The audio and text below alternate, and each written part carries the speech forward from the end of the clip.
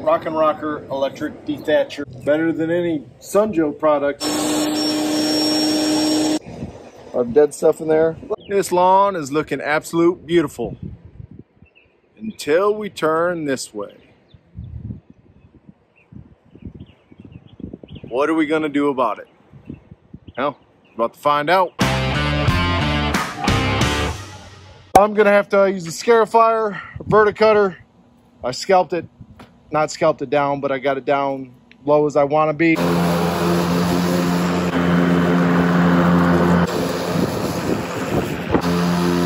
Double doubles.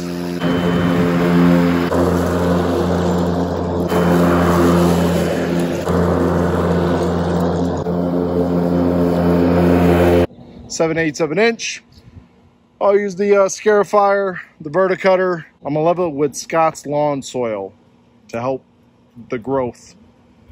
And then I'm gonna overseed it with perennial rye, which really wouldn't, at this time of year, wouldn't be that much of a problem, but we've got 5 days coming up in the mid-80s. Rock and Rocker electric dethatcher and Scarifier. Not the most thrilled about it. Yes, it is electric, but it ain't cordless. Ryobi has one, but it's back ordered for like 4 months, and I need one now. And I really can't stand Sunjoe products because they're just so cheaply made. I saw this one on the old YouTubes. It's wider than all the other ones. The other ones are 13, 14, 15 inch. This is a 16 inch. You get a Dethatcher and Scarifier. We'll give it a shot. I don't usually subscribe to YouTube channels, but when I do, I subscribe to electric lawns. I believe this is the Scarifier with the tines. This is Dethatcher. Some people call this a verticutter. A lot of people think that this is the Dethatcher. This is more of like a power rake. And this is actually what gets down and cuts a slit down in the grass and gets low enough to get that thatch up and get it out. Looks decent made. Better than any Sunjoe product I've ever seen or had the displeasure of using. If you can't tell, I'm not a fan of Sunjoe products at all.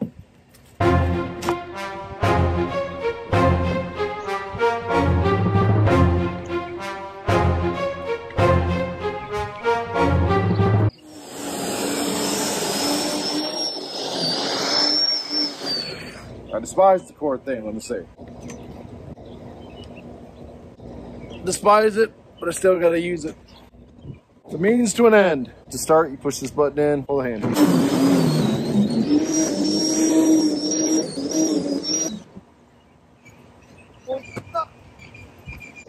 A lot of dead stuff in there, a lot of good stuff in there, but you see the lines in there. Giving it air, we can loosen this up. And you hopefully get some growth going on with the overseeding.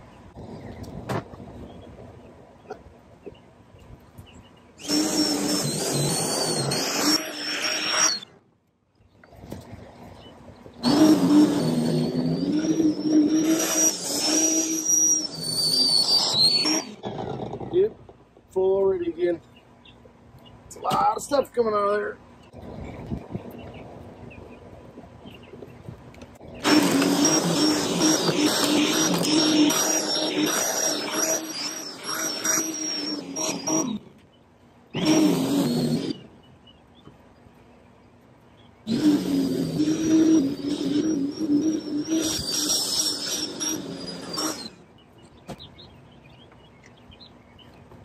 Now this is the Scarifier. See how it works.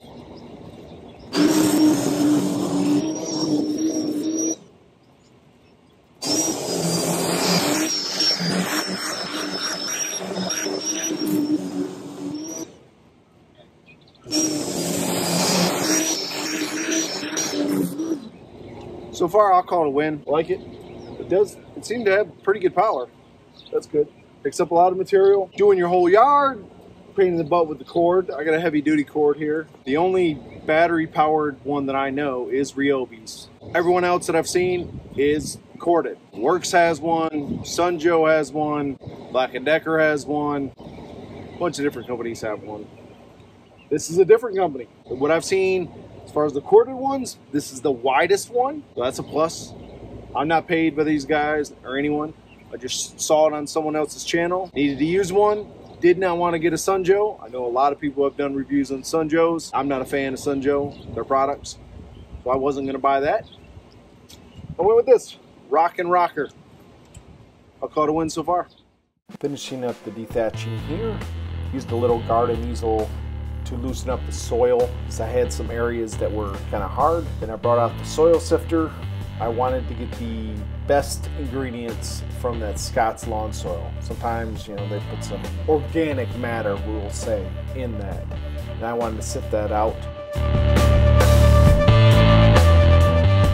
and apply that Scott's lawn soil right there. After I get that all laid out, then I'll level it with my lawn leveling tool. I'm gonna apply some Scott's perennial ryegrass. After that, I go late into the night here. I apply some peat moss, put over it. And you see, it was quite late.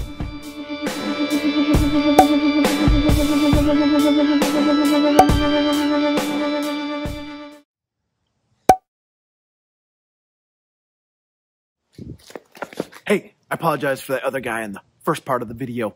Kind of boring, dull. Y'all got your crazy cracker back. Here we go. Tube of Eunice, here it is. 2-month update. You can overseed in the spring. I got some dog spots here. Those are current.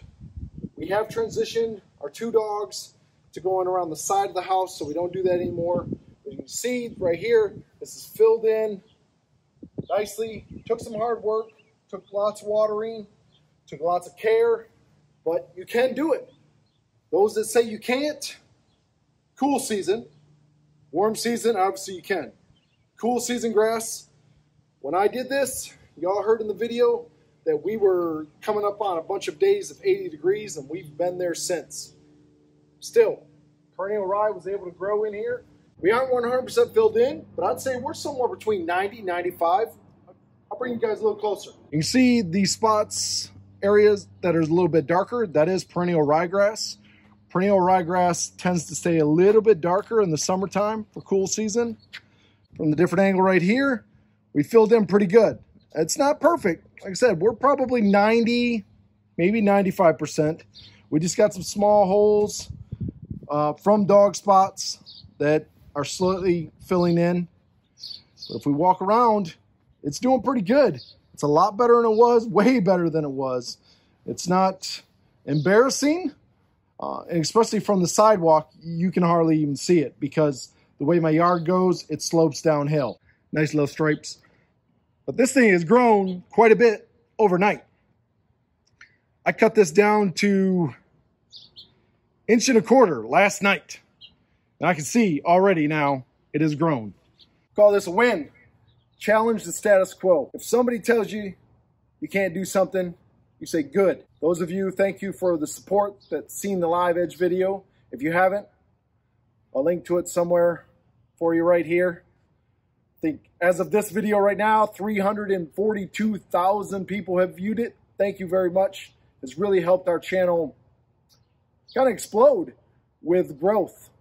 Didn't see that coming with that video, but you just never know what video is going to do what. You just have to put them out there, put your best work out there, and you guys, the viewers, determine what's going to do what. So I thank you very much for that happening. At the request of some of you guys, especially Mark in Arizona, we do have social media coming up. The Twitter, the Facebook, the Insta, or the Gram, whatever you guys call it. We got all that coming.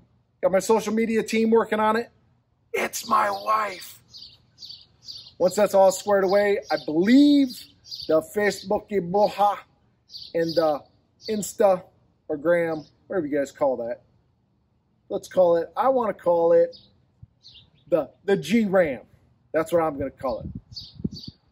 So we got the Facebook and the G-Ram, I believe, are already up and going. The Twitter will be going soon, very soon. That'll be up and going. So look for Electric Lawns on social media that you guys can follow along with us in between videos, see different things you're doing. Comment below what you guys would like to see, what you like about the channel, what you'd want to see change, what you want to see from the channel.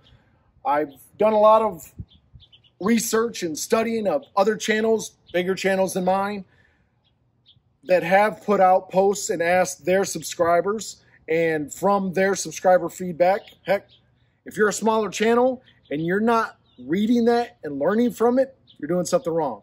So I've done that, of what they liked, what about that channel, and from what I'm seeing is like everyone is somewhat getting a little tired of the overgrown lawns, and they want to see an all-around lawn care company. So that's what you're going to see from us. You're going to see some landscaping projects. You're going to see just some regular mowing. You're going to see some overgrown lawns. We got some different series of things coming up that I think are going to be pretty interesting from us. Electric Lawns, we're always going to have some comedy in there because that's me. If you guys have never watched my very first couple videos, you don't have to. They're not that good. I said in there that I have ADHD, and I do. I'm clinically diagnosed ADHD. I take medicine and everything like that. When you guys get something that seems kind of random in the video, it's because I have ADHD and stuff's random. It just happens like this. That's me, the crazy cracker.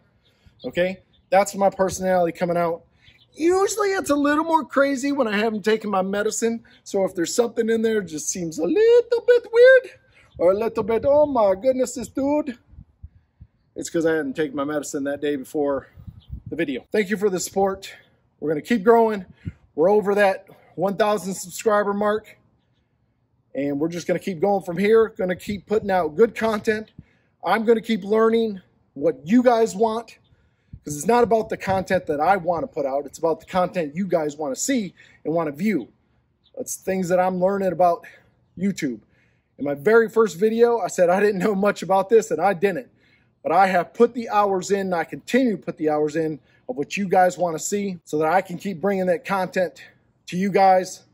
So one, hopefully you learned something. Hopefully you get a little entertainment out of it. Hopefully you get a little laugh out of it. Maybe you say I'm an idiot, or maybe you say, hey, that's a pretty good idea. One or the other is going to happen. If you've made it this far in the video, thank you. How I know that you've made it this far in the video, I posed a question to you.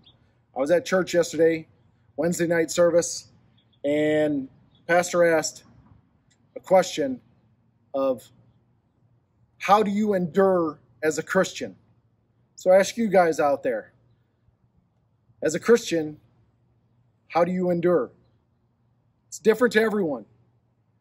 So leave your comments down below, and I'll let you know mine. You show me yours, I'll show you mine. Say hello to my little friend.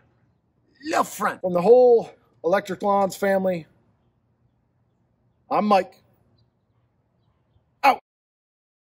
Who am I looking at? You? Camera one. Nope. That didn't work. Sorry. Take two. I didn't usually subscribe to. No, I wasn't gonna look at the camera. Yeah, be louder. Yeah, you gotta speak up. Okay. Like Zeke, don't. Take three. I don't usually subscribe to YouTube channels. Was that not loud enough? A little bit louder.